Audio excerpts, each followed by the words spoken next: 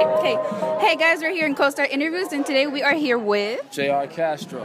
There you go. How are you doing today? I'm good. How are you? I'm very well. Really hot outside. It is hot. I'm from Vegas, so I know what that heat's Oh like. no, Cali girl, not used to it. So, are you excited for the game today? I am. Shout out to Power106. They're doing a beautiful thing out here. You know what I'm saying? I come to support, everything they're doing. Anybody in specific you're looking forward to watching? Because I saw a lot of big names out there. My homeboy Kid Ink. You know what I'm saying? Yes, yeah. My homie, yeah. What about for halftime? Anybody in particular want to see? I saw Zendaya performing. I saw a lot of people. I would love to see the beautiful Zendaya perform. Right? Of course. Definitely. So, are you a basketball fan? I am. Are you any specific team you like? Come on, man. I'm anywhere LeBron go. Oh, okay, You know what I'm saying? okay. I'm anywhere LeBron. So if LeBron in Cleveland, I'm a Cleveland fan. Okay, so if let's say you were gonna be playing in the game, any big name you see, intimidating, somebody you would have to look out for? Nah.